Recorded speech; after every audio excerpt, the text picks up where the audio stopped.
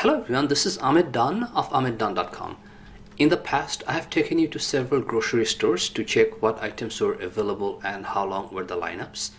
Today I'll take a different approach and try to do grocery shopping staying home online. So there are many different types of service providers. Some of these providers are actually third-party service providers, and they will bring groceries to your doorstep for a service fees, and these fees can run a lot, or sometimes they can be expensive. And also there are grocery stores themselves who will deliver to your doorstep for a service fee of $10, $12 or $15. But the problem is that most of these grocery stores have no available time slots, and in order to find these you have to just search online and then just the way I'm showing you, and then you can see what stores or third-party providers are available. Today I'll concentrate on only two grocery stores who deliver their own products via Grocery Gateway and Metro online store. So the first store we are going to be looking at is Longo's Grocery Gateway, and then once we go to the website, then you'll see that everything is organized here. You can see the tabs on the top, and you can also click on the see all aisles, and then it will give you a brief rundown of what the grocery stores or online grocery stores has. So today I'll just add some items from here, and then I'll see that if it can be delivered to my doorstep and if any time slots are available. So I'm searching for rice here, and I'll just add one rice to the cart.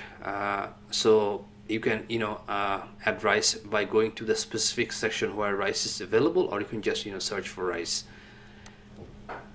So you have to enter your postal code to find out that whether they deliver to your address, and then if they do, then you can just keep grocery shop online. So I added a car rice for $9.99, and then I'm going to add some fruits and vegetables. So what I noticed about this store is that it looks like everything is organized and neat. It's not hard to find, and when you are adding things to the cart, it shows you the number of items and the price, which is very handy. So you know that how much you are spending. And then here I noticed that they have a same-day delivery available for $14.95, but this may not work right now because of the COVID-19 situation. And for this specific store, there's a minimum of $50 purchase, and I believe there's a $10 delivery fees, which we'll take a look shortly. So I'm adding here some beef, and my cart is right now at, looks like 12, actually I'm sorry, 42.72, and in order to make the $50 minimum, we'll just add some more items. And I'm looking for some ice creams here.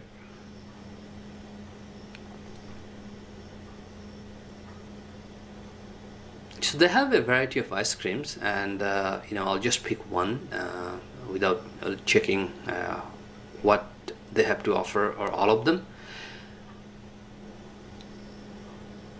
So now is my still I'm short, so I'll just add another item to make it over 50. So I'll just add some quick or ready-made food, and we'll just add some sandwiches to see what they have available.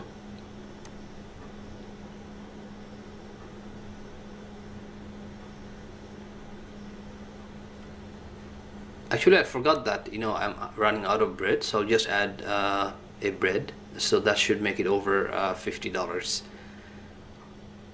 So I'll click on the home delivery option, reserve now, and then it's taking me to a page, and then it's asking me to select a delivery window. So I have 90 minutes to select my options, and then here if you are looking at the days which are available, then you can see actually nothing is available, so all of them are booked. So I'm just going for as much as the system offers, and here I'm staying at May 8, and looks like, you know, they're all booked up. There's nothing available, so there's no way for me to have this delivered at my doorstep. So I'm just showing you the cart anyway, because here you can see some more information. So for example, the delivery fee is $9.99. Then there's the fuel surcharge, which is $1, and my total is $63. And because, you know, there is no delivery time slots available, so I couldn't, you know, check out. I couldn't do anything. Here you can actually save your listing by clicking save to shopping list, and then when you do grocery again next time, you can just, you know, reload the whole thing. That's a very nice feature. So if you are someone who usually buy the same things, you can just, like, you know, reload your old grocery is what you bought last time, and then you can just, like, you know, add or delete some from there. So this is very good feature. So here I'm just trying to, like, you know, see if it let me allow to choose a delivery time slot after entering my email and address. So I'll just choose a fake address and see if, you know, anything changes, because depending on address, it might change the time slot for deliveries at that specific address. So I chose a fake address, fake phone number and everything, but still I can see that, you know, there is nothing available. So I have a feeling that, you know, they are all booked for as long as their system offers, due to the situation, because a lot of people just, you know, booked this a long time ago.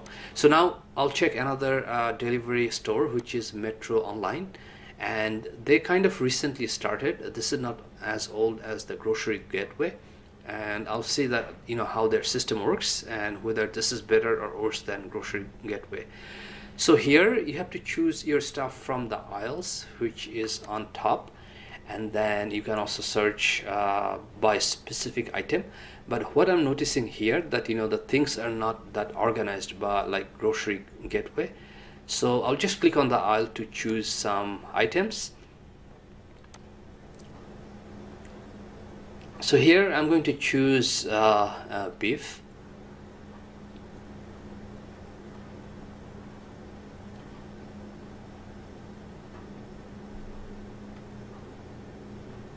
The selections are not bad, but, you know, I don't think this is like an organized like Grocery Gateway, and it doesn't give you like, you know, too many options.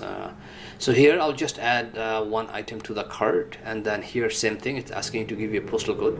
So I'll just enter a fake postal code, fake meaning this is not my real postal address postal code, and looks like they deliver to this address. So I'll just add it, and now it's asking me to choose a time slot, but the thing is, when I'm trying to, you know, click on it, it doesn't work. So I think they have a system problem. So it could be that they have no more time slot, but unlike the Grocery Gateway, they are not actually giving you any information. It's just like, you know, the system stops working. So now I added one item to the cart, and you can see that, you know, it doesn't show you actually how much is the price. So Grocery Gateway, if you remember, they showed how much was the total, so you would know that, you know, you are not close to your minimum yet. But here you have to click on the cart to see how much you have added. So this is not, you know, user-friendly option or online store to do grocery shopping. So I'm going to just add another item, and then you will see that, you know, that my cart number is changed to 2, but same thing here, it doesn't show how much is your total.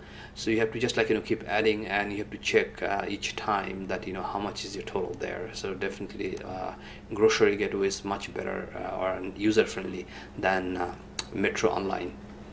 So let's try adding some more items, and we'll make it up to our minimum. I believe it should be the same here, $50 minimum, but we'll see how much is the minimum here. So I'm just keep adding more items here.